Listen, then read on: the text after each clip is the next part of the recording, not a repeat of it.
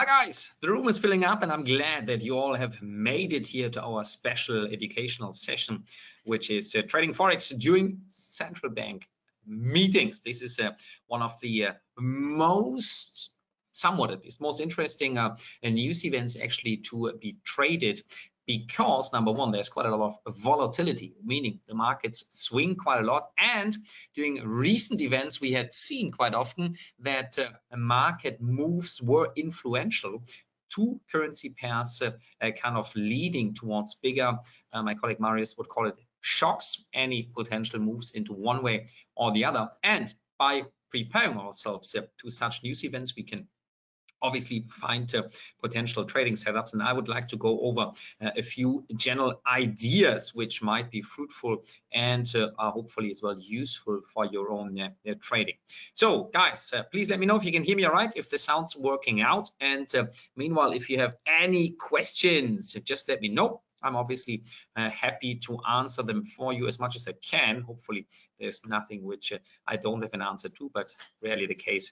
I've been invested in the markets for quite a while. Let's switch it a little bit. I want to make this session a kind of break it down towards like three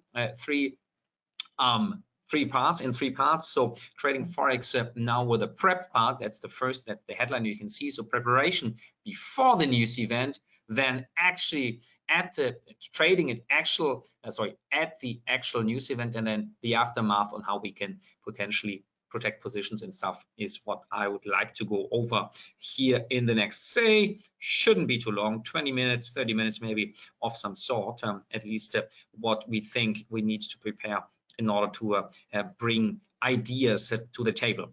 You can see on the right side, that's the building where the European Central Bank in Frankfurt is located. Kind of a quite tricky building. There's quite a few rumors around it. You can do your own background research on why this building looks like this. I find it a nice piece of design, but it's not about this only, because we have central bank meetings and we focus usually when trading such news events on the major central banks. Recently, the Bank of Japan caught a bit our interest. Problem, they don't have a fixed timing when they set their meetings, like the Japanese are sometimes. Not that they are not punctual, they are kind of pretty much special compared to the Germans at least. We focus on the central bank, Federal Reserve, the US, with their Federal Open Market Committee. It's called FOMC meeting, the European Central Bank, obviously some others in retro perspective at least, but moving into the future, we want to host these ones also again live. Australian Central Bank, RBA, Bank of England, obviously, just to name a few. I think that's more or less it, right? Oh, Bank of Canada, forgot those. So Federal Reserve, Bank of Canada, European Central Bank, and the Bank of England, plus potentially some coverage on the Australian Central Bank. The Royal Bank of New Zealand, RBNZ, is a bit tricky because they have exactly their interest rates decision when markets move from one time zone to the other. So it's overlapping and it really makes no sense. We used to cover these news events with my previous colleagues many years back here at BDSwiss, but it just simply makes no sense because markets are in limbo during those times. So analyze markets about 30 minutes up to 10 minutes before the news come out. For me, I'm always checking markets. I usually check what goes and find and look for potential directions in markets. But if you are assessing potential trading setups, the idea obviously to get yourself familiar into price directions, into market moves, into where the market direction in a currency pair might be. What we like to do now is to take like an example situation, which we like to focus on, giving you some practical ideas here, and just to find potential trading setups until the market hits a certain time. So let me open now the MetaTrader. There we go. MetaTrader 4 here, and open the euro-dollar currency pair as if there were or as if there was a potential news event and interest rate decision brewing. Let's say the FOMC meeting is due, and the FOMC meeting is due in potentially 5 minutes. 10 minutes, say. So we now would like to find potential trading ideas and focus on charting setups. That's the next point here. Check for potential trading setups. In this case, we have defined that we will focus on US dollar denominated pairs, the three of those. So we could say euro dollar, pound US dollar, and maybe the Australian against the US dollar, to look for potential entry and exit opportunities. The exit opportunities are also more the aftermath, but obviously we want to plan ahead on how we can use any potential trading direction, any potential trading setup in order to find fruitful trading strategies with a potential plan on how to trade the market accordingly. Euro dollar currency pair now on the long-term daily chart. Let's move towards the hourly chart. Again, that's some sort of one idea which could lead to potential trades here in this case. And let's move to the actual example, the central bank, the Federal Reserve, with their FOMC meeting. So at the full hour, they usually have the interest rate decision. This quite often leads to certain market momentum.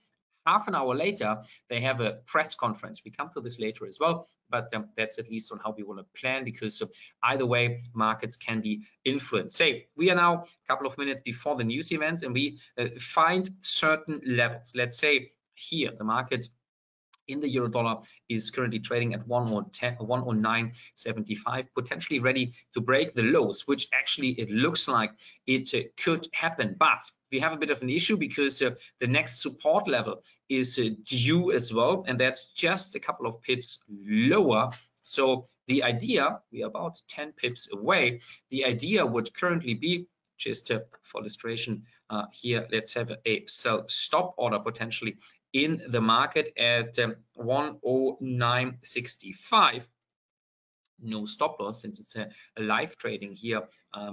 We would not like to have a stop loss in place, as the market might swing into either direction. But what we look for at the moment here with this example is that there is a technical support level which could be broken, but there is another lower support level, which is the trickier one, which we look for when assessing this market. Currently, back to our potential trading setup.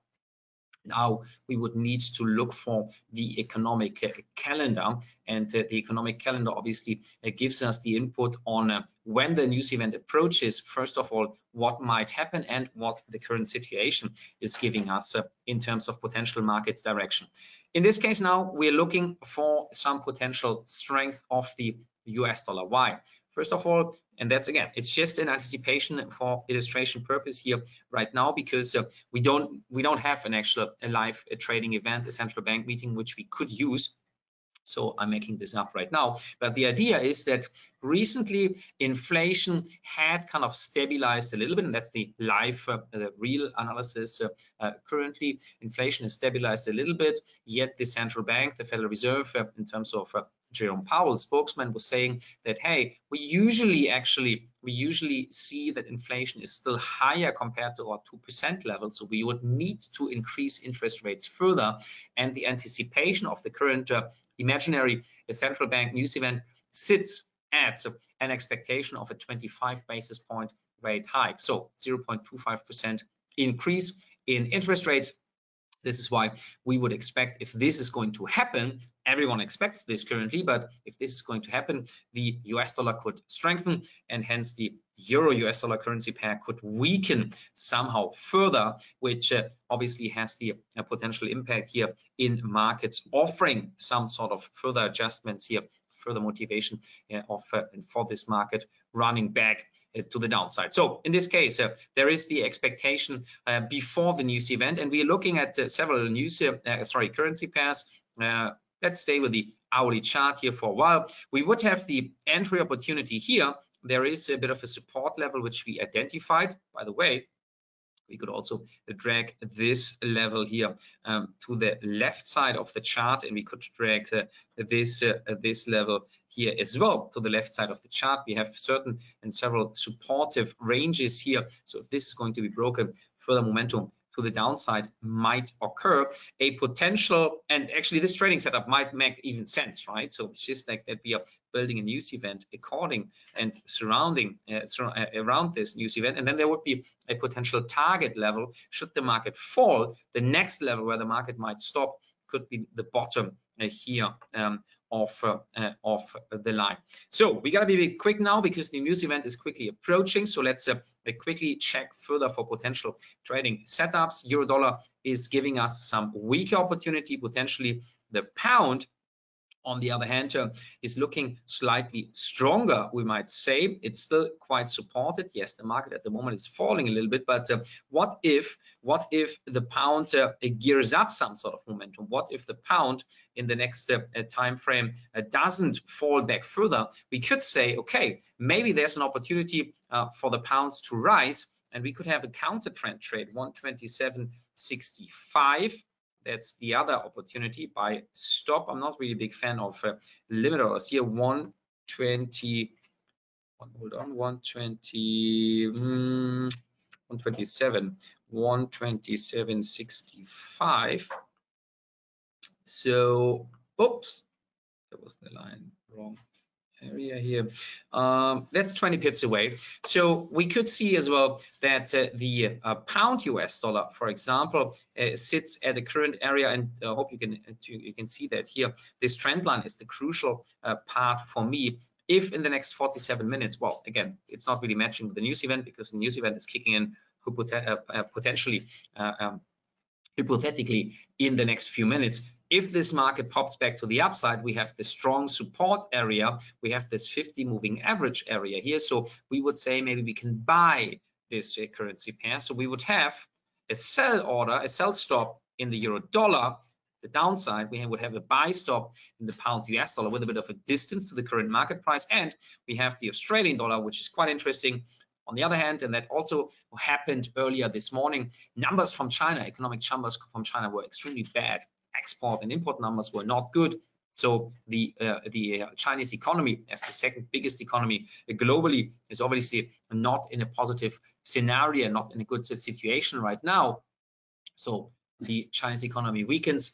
A strong a country with strong ties to China is Australia. They export a lot of iron ore, among other things, to China. And that could potentially lead to some sort of further negative momentum in the Australian dollar, which also could impact stock markets. We don't want to go too far, but the Aussie is currently weak, and the Aussie is currently approaching another nice support area, which could be broken. So there would be another opportunity maybe to place another sell stop order here.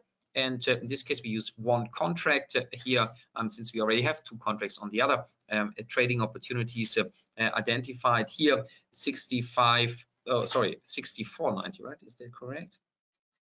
64.90, 64.90. Again, no stop loss. I'll tell you why later. That's the current analysis here on. Oops, too fast. That's the current analysis, at least here, on this currency pair. So again, if the support area is being broken, the support area of this supportive zone here, we could see that the market continues back to the downside for quite a while. We are 26 pips away here, and that's actually quite a long-term trend. If the market breaks this low here, you can follow me with this low. If this is going to be broken, the market might follow next towards this support area, and then later towards all the way to the downside here.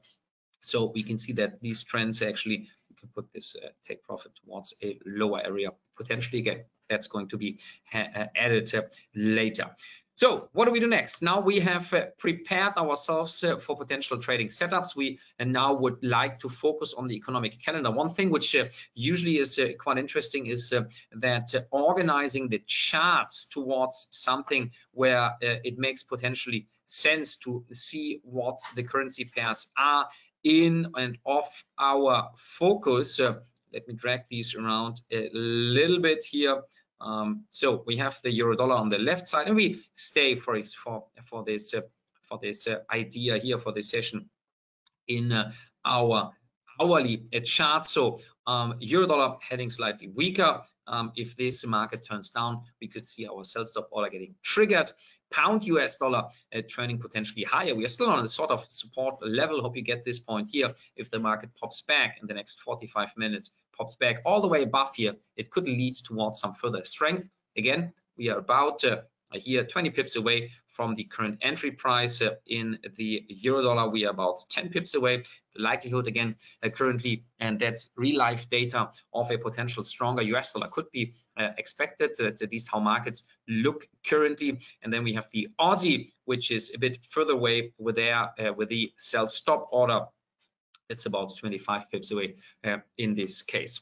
So now we are opening the economic calendar. So let me move back here out towards the economic calendar in this case, and that's the Chinese numbers we saw. So say for example in the next 15 minutes or in the next few minutes, actually we are close by 5 minutes maybe, we are waiting for the news event. Then what we also want to check when we get to the news event itself is on how is any potential further impact going to be expected.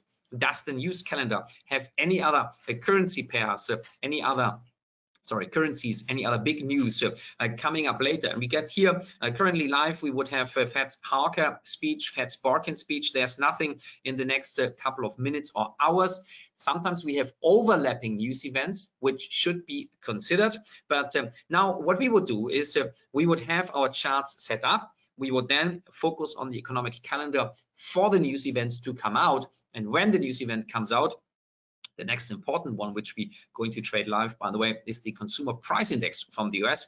That's such an important news event where we would see and look for, hey, what goes? Initial jobless claims come out at the same time when we want to trade the consumer price index, and then a couple hours later, we have the monthly budget statement. So that could obviously impact any potential trades which we might have. But now we're going to go back to our initial example and move back to the news event. So now we go, the headline says it, during the news, when the news are going to come out. So now what we got the economic calendar reveals we got a 25 basis points rate increase. And we look in our charts and we see, the US dollar appreciates. So this order is getting triggered potentially, right?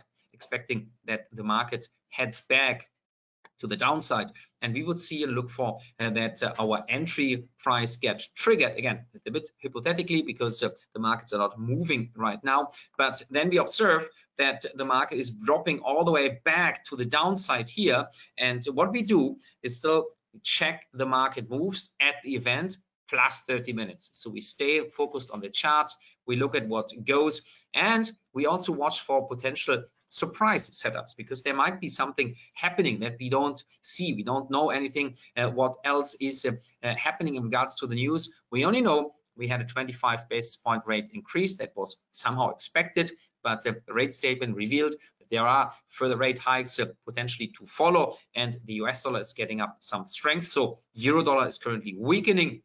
The pound US dollar obviously also weakening, as it kind of does at the moment here.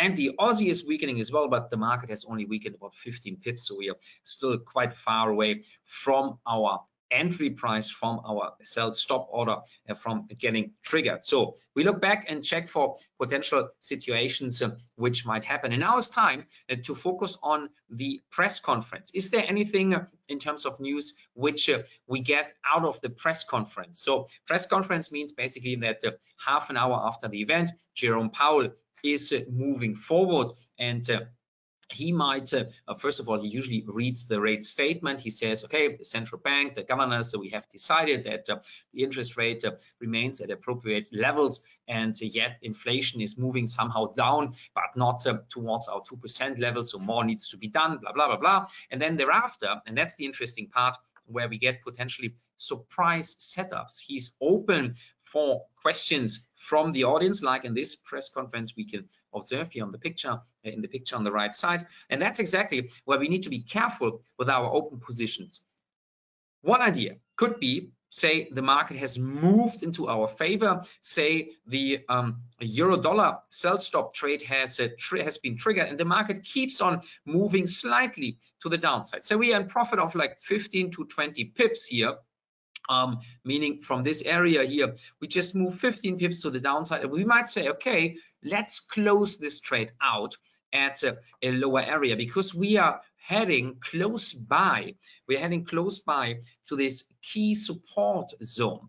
The support zone basically is the zone where the market in the past has repetitively kind of been reactive and hence falling back to lower levels, or has fallen and then started to retrace, right? Imagine it's a strong zone and you first need to take your huge drill out in order to kind of break through that zone, or you need to have your huge drill to drill a hole into the ceiling in order to go to the attic upstairs, and that's not going to happen easily quite often, which is the same in financial markets. Sometimes those zones are quite easy to break. Sometimes they are quite hard to break, and they need a lot of digging, like we've seen here. The markets need to dig a lot until basically you see, oh, the opposite was happening. In the end, the market was exploding, or you can observe that the market was falling towards or at a certain zone like this one, and then boom, the market fell somehow further. Same story here.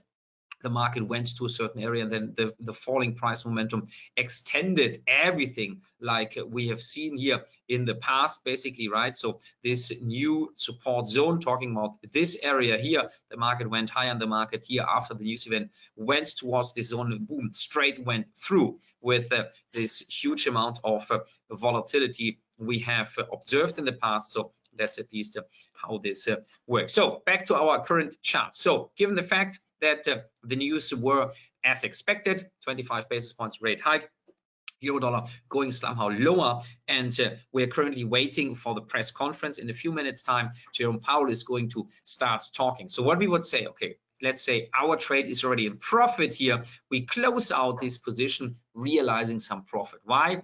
Because whatever Jerome Powell might say could lead towards a potential surprise. The market could be of opposite direction. Vice versa, we have the pound US dollar. Obviously, the market is moving to the downside.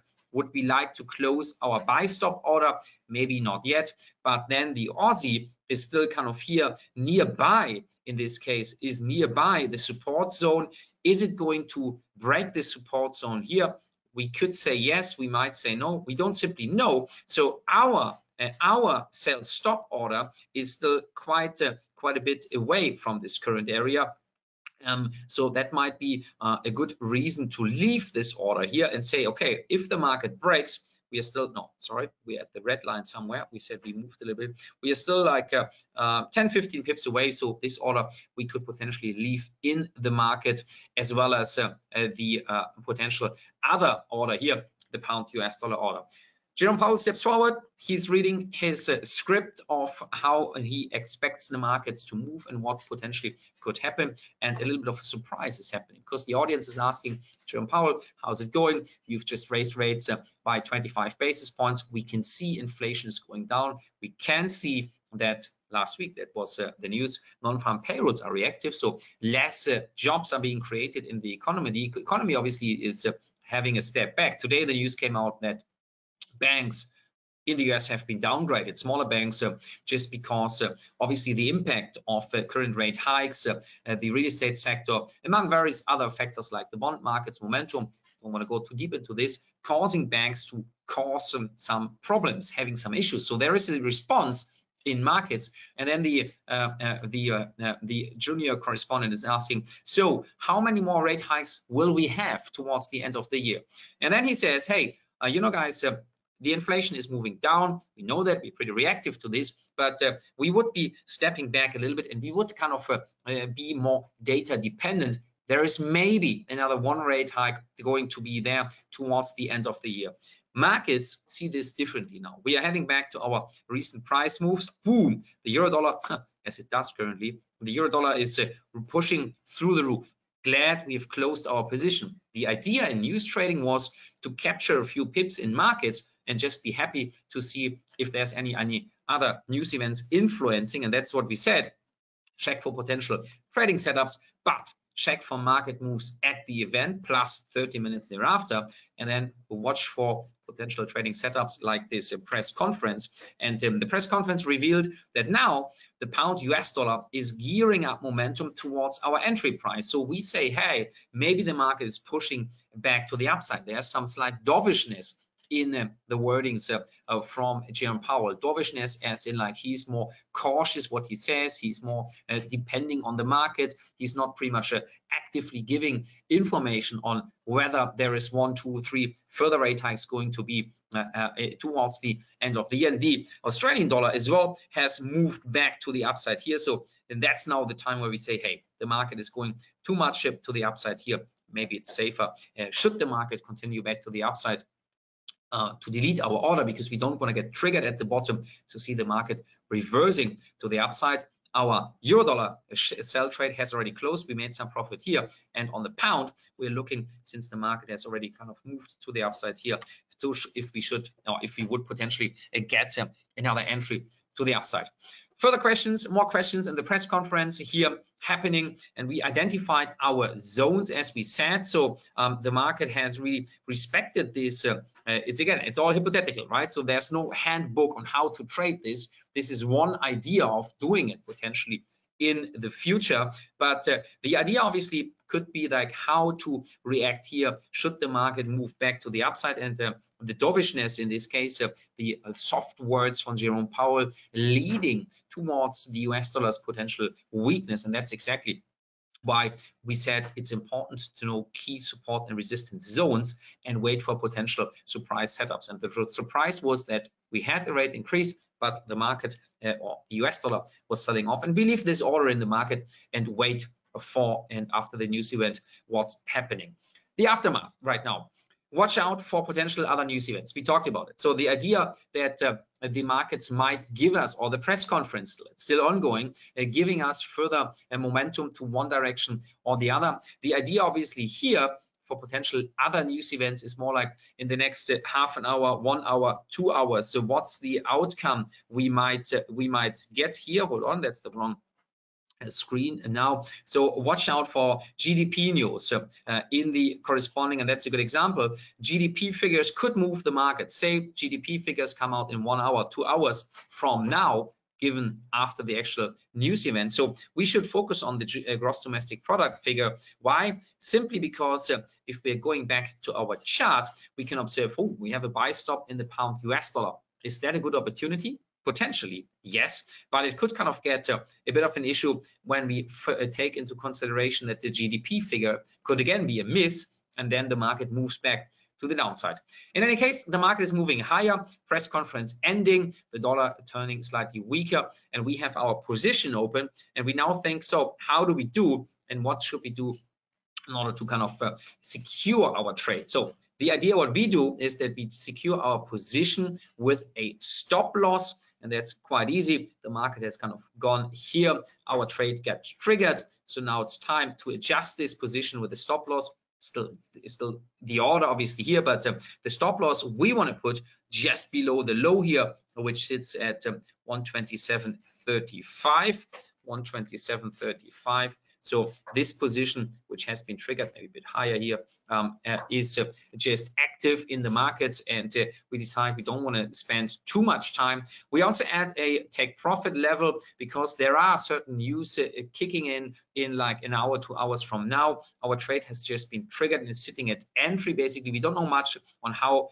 much momentum they are going to come. So we decide to put our take profit at 127.85, 127.85, and now we are basically good to go to leave our screens and just have a cup of tea to end our session. Guys, this was just one idea on how to potentially trade news events. Please let me know if you have any other questions. Obviously, the news events are not always like this, but it's important to first of all plan your trade, and that was my that's my methodology here in order to assess markets.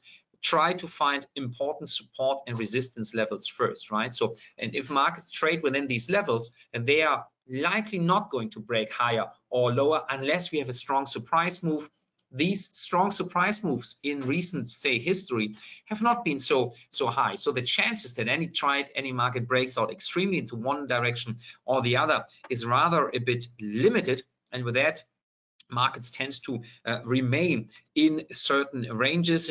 One of our open positions we have on currently is the pound against the Australian dollar. That's moving to the upside. That's a breakout. So any of these levels could happen, and any of these positions could obviously be quite fruitful during webinars. Say, for example, the market trades here slightly lower, and the idea could be then to add a buy stop above the high, as one believes that the markets kind of potentially could break the high points should there be a strong move, say interest rate decision in the UK, and there was a surprise rate increase of not only 25 basis points but 50 basis points, then obviously the pound is going to skyrocket. So preparing for such a move could be another fruitful idea, as well as saying, okay, if the market doesn't do anything much, we could also fall back to the downside to benefit the Australian dollar. So those are quite often the interesting moves. First of all, as well, is what could be a good idea is adding buy stop or sell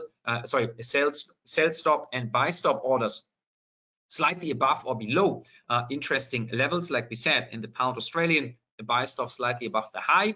In the euro dollar, a potential sell stop slightly below maybe the next support level, right below this one, which would be just 15 pips away. So if the market falls, the likelihood that also this level breaks could be simply there. Or if somebody has a strong opinion about a certain news event, placing a direct market order. But that's obviously quite tricky, because if you place, say, a sell trade here directly and the market just rocks to the upside like it was happening here, boom, then you basically have a bit of an issue, because you might get not stopped out, since you likely not apply a stop loss at the news event. By the way, the reason why it's not always advisable to put a stop loss is because of such moves. When the markets erratically move into one direction or the other quickly, we might not see the market exploding, as we said earlier, but we might see that the market goes slightly higher, gets us stopped out, to then fall back further, as we examined and identified here before. I hope this was helpful to you. Again, that's the general idea. Plan your trades first, look at the markets, focus on support and resistance levels, focus on the economic calendar. It's quite good to have like 2 or 3 screens, usually 2 at least, added to your workstation, so you could focus on certain news calendar and the calendars on one screen, and place or focus on your trades on the other, as well as obviously then looking at the economic calendar, what other news events there might be, what press conferences could lead towards surprise moves after a news event. We had it recently quite often that the news event kicked in, the interest rate was adjusted as expected, not much of a move, but only during the news event, only during the press conference, and quite often also recent to the end, towards the end of the press conference, only then volatility kicked in and markets moved sharply. And obviously when leaving the charts or the screen or the workstation to go to bed, like it's quite often in the evenings, in my case here, adding a stop loss and potentially a trade profit is the key takeaway here for this. Thanks everyone. Happy trading as always. Talk to you later, and thank you for tuning in. I was glad that you all made it here. I hope this was helpful for you. My colleague Marius has another webinar session on Friday, I believe, here with some background training for you guys. Stay tuned. Marius and me, we're also going to trade the CPI figures live on Thursday. So join us in and see how we can manage to find potential trading setups. Until then, bye-bye. See you then. Ciao, ciao.